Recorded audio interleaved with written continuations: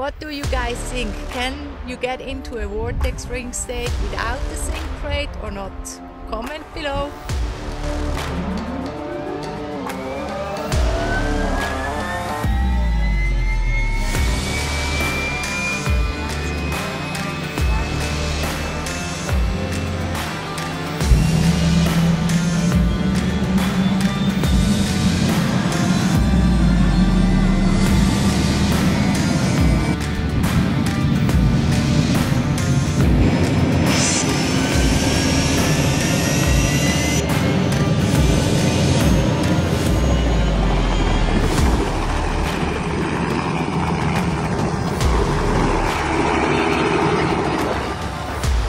Arosa helicopter Hotel Bravo Zulu Alpha X-ray 2 miles west inbound for landing Arosa on 5,600 feet.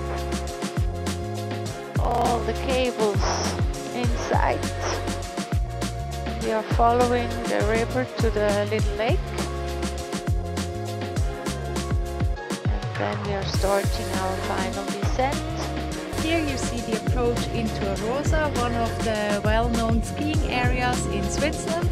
It's a very beautiful approach, but it's also quite challenging.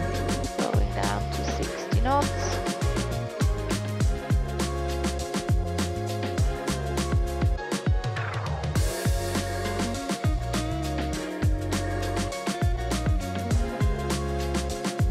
Starting from the lake, there are no more cables. This is the last one that we are crossing.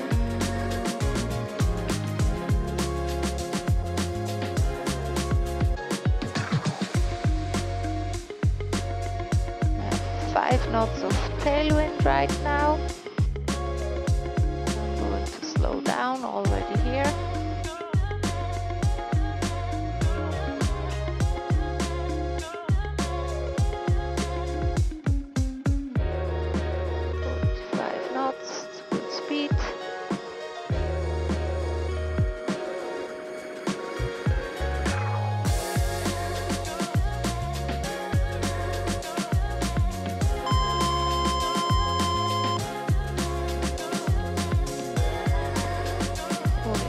Throttle, fork.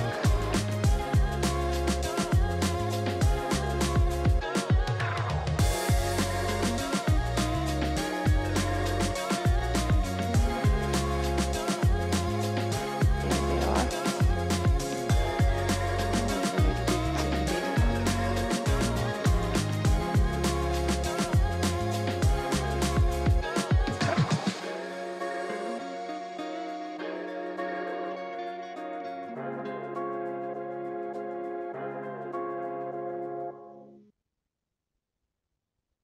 And here we are, down in Arosa. Still a little bit of snow. Hey guys, as you can see we are back in Switzerland. It's a beautiful spring day. We still have a little bit of snow in the mountains.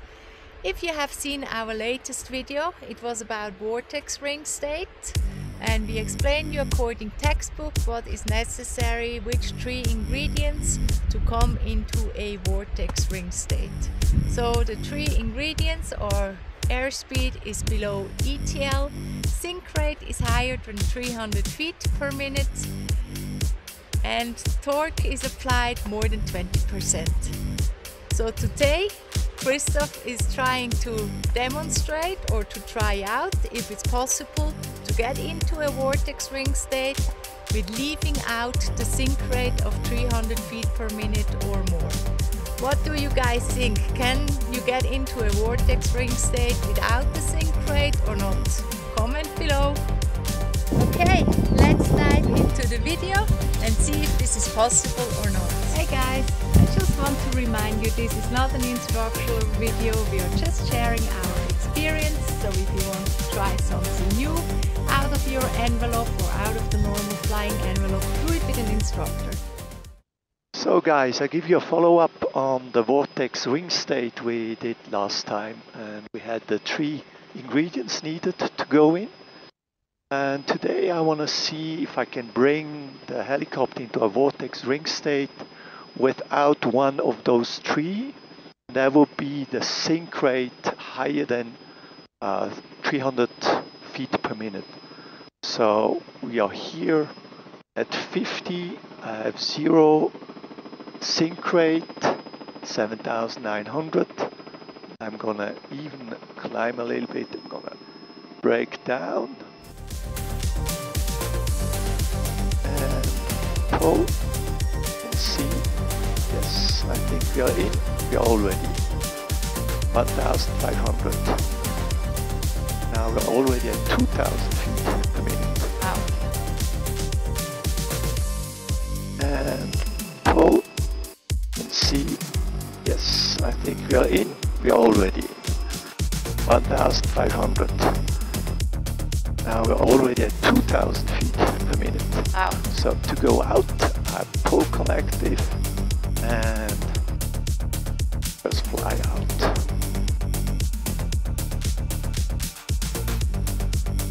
Yeah, 50 and 60 at 6,100. So you see we could even enter a Vortex Ring State without the 3 ingredients. We left out the sink rate of 300 feet per minute, so I was not sinking at all. Just pulling the collective in the wrong moment can bring you into a Vortex Ring State. So that would happen, for instance, you're taxiing, high-speed taxiing, 40 knots along the whatever, the taxiway, and you have to brake because you see an obstacles or traffic.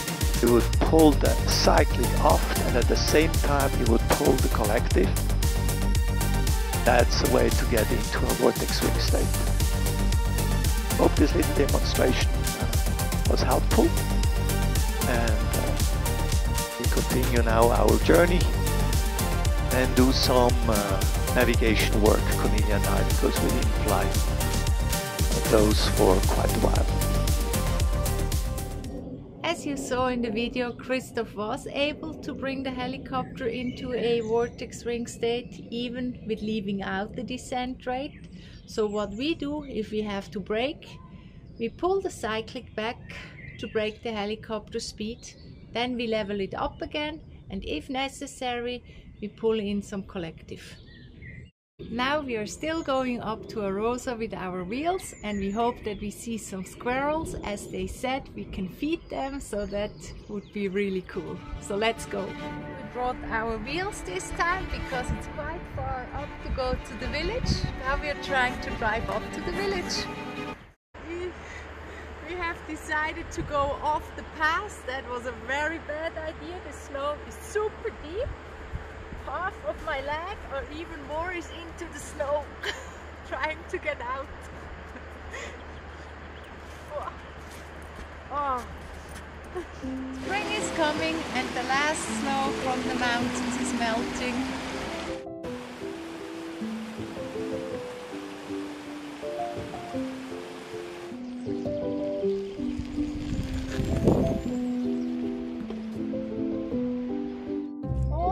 Down there is our helicopter, our mountain dragon.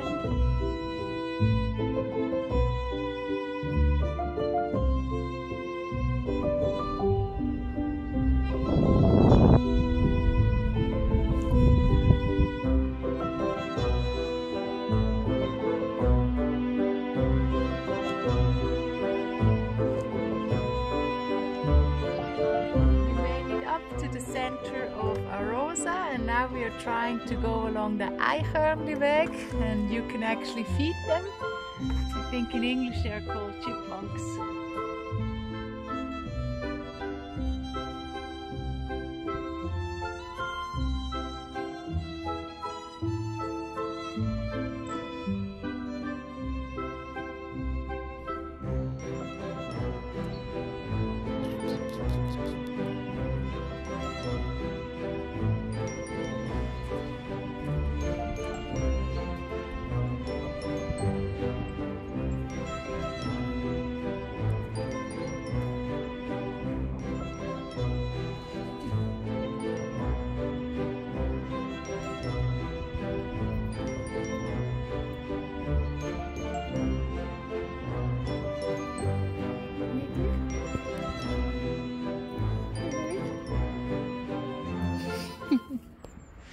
Christoph is riding slalom with his UC.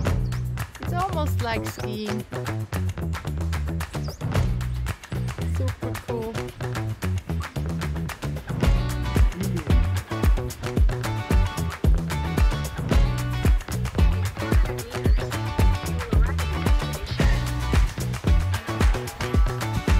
We have made it back to the helicopter.